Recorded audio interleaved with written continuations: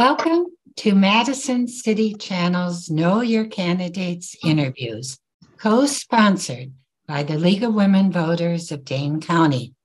I'm your interviewer, Marilyn Townsend, and I would like to introduce Jael Currie, running for Alder in District 16. Welcome. As we begin, I'd like you to give an opening statement about the educational, vocational, and civic experience you have, which qualifies you for this office, and why you are running for Alder. Thank you, Marilyn, and good morning. So I am Jael Currie, as stated.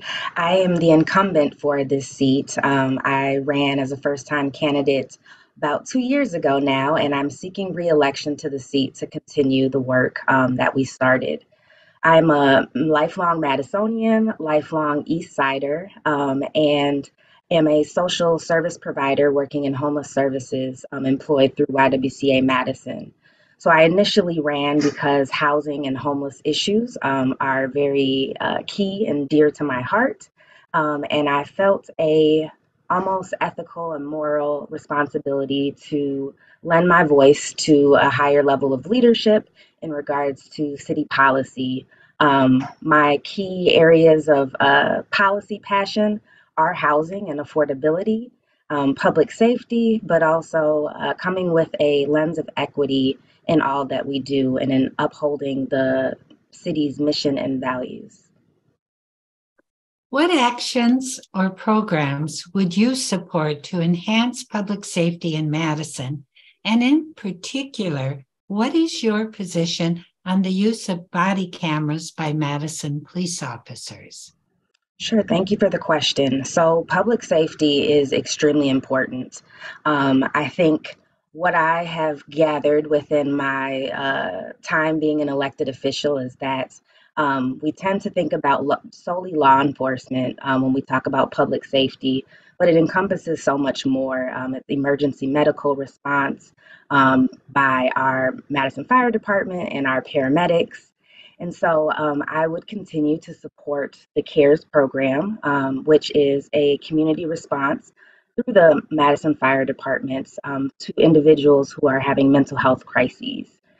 In the work that I do daily, being a social service provider, I see the intersection of folks who are struggling to get their basic needs met and how that often, unfortunately, ends them up in a higher propensity or higher opportunity to have an engagement or contact with law enforcement.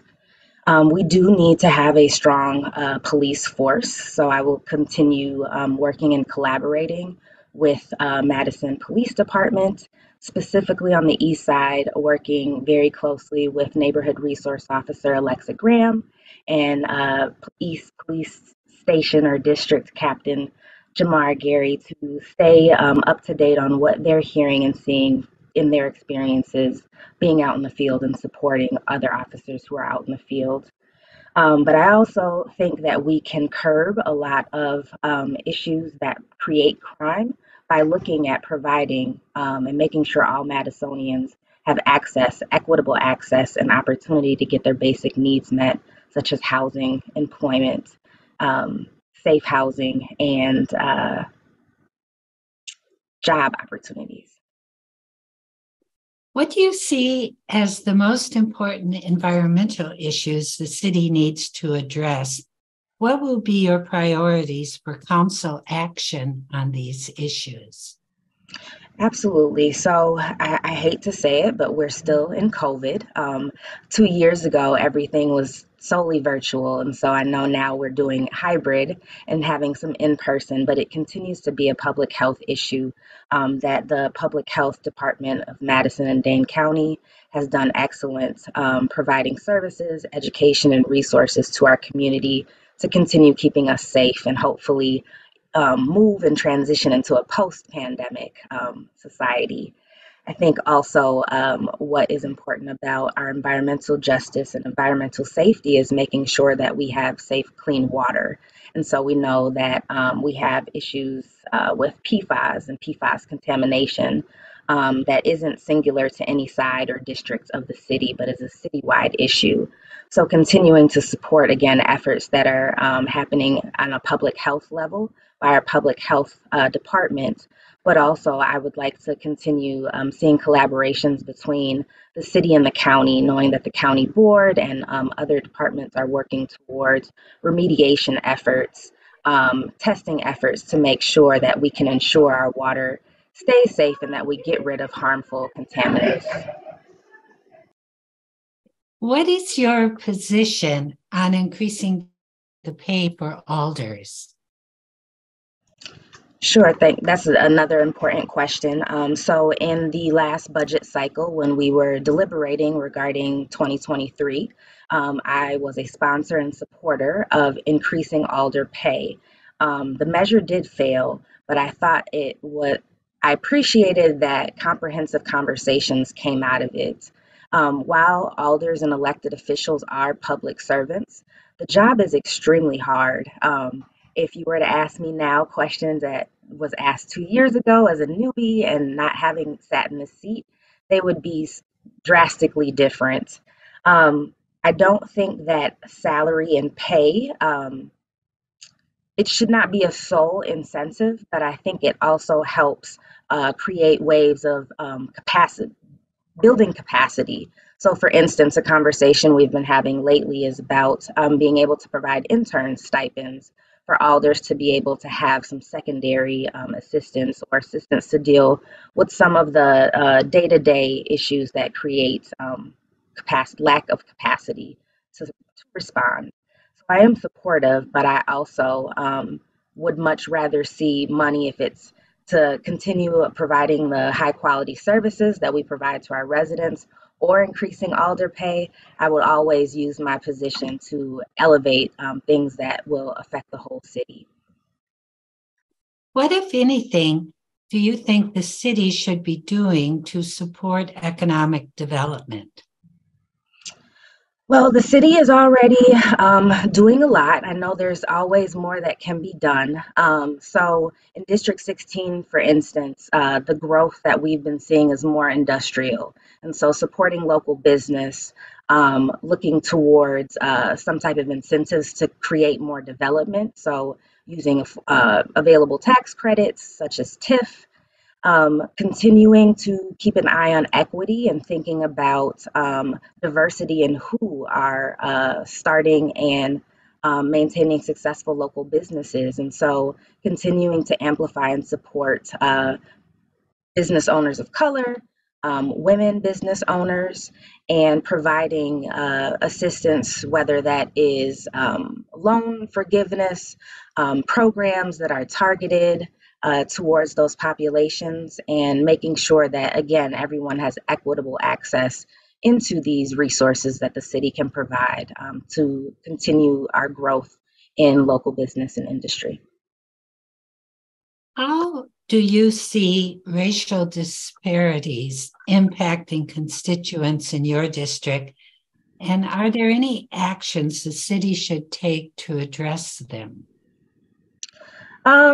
Well, I think we know that for instance, I'm part of the Madison Guaranteed Income Task Force Advisory.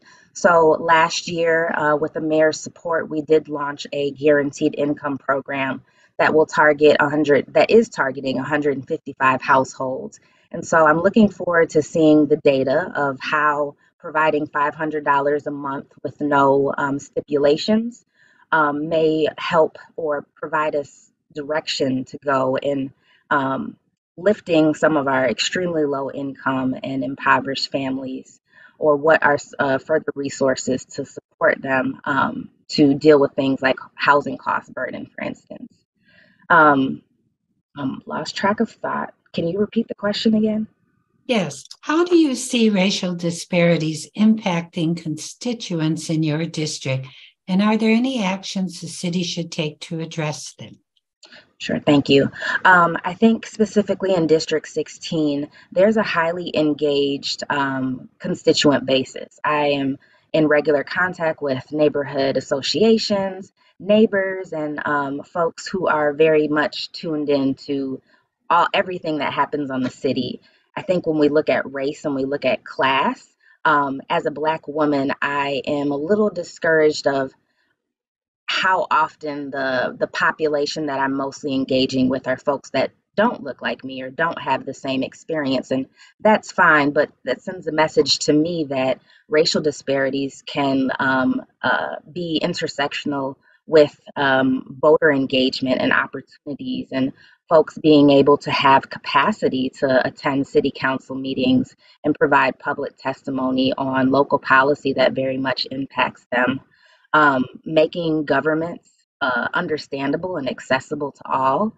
I think continuing as much as possible in hybrid capacities. We've seen increased resident engagements with the ability to attend meetings virtually or via Zoom.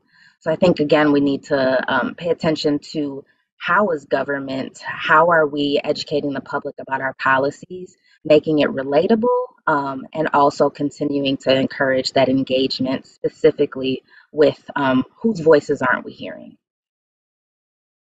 What are the most critical issues that you see facing the people in your district, and what would you propose to address them? Sure. I feel like issues that are specific to District 16 aren't exclusive, and that they're citywide issues. So public safety comes up a lot. We've had some unfortunate traffic fatalities in our district. We've had issues with traffic and speeding, but also issues with shots fired and vehicle theft. So public safety remains a top concern that I'm hearing about.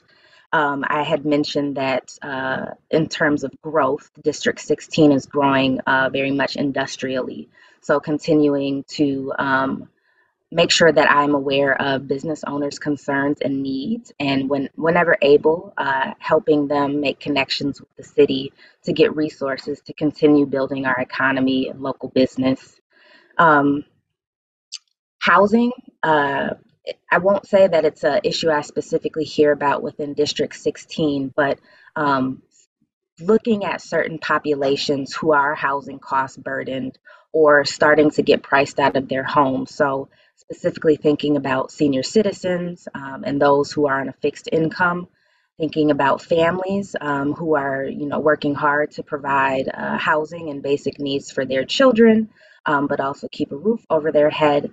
And I think just when we think about housing, making sure that affordability is at the key. We know we need to build more housing stock, but we also need to make sure that those units that are available are able to be afforded by a wide range of residents. What would you like to say to the viewing audience as we complete this interview? Sure.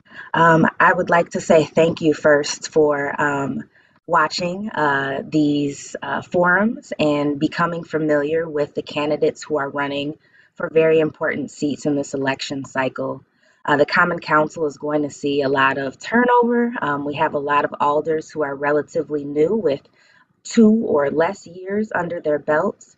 And so it's important to be engaged and to come out and vote. I would encourage voters to continue thinking about key issues such as equity, making sure that we're amplifying the voices of marginalized folks and those that we don't hear as often as others. I think in continuing to build community and restoration and coalition as we are coming together more in unity, able to come together more in unity safely with the pandemic. I want to thank Jael Currie for speaking with us and the viewing audience for taking the time to know your candidates. I want to remind everyone that primary election day is Tuesday, February 21st, and the general election is Tuesday, April 4th. As with every election, please vote. On behalf of Madison City Channel and the League of Women Voters of Dane County, thank you for joining us.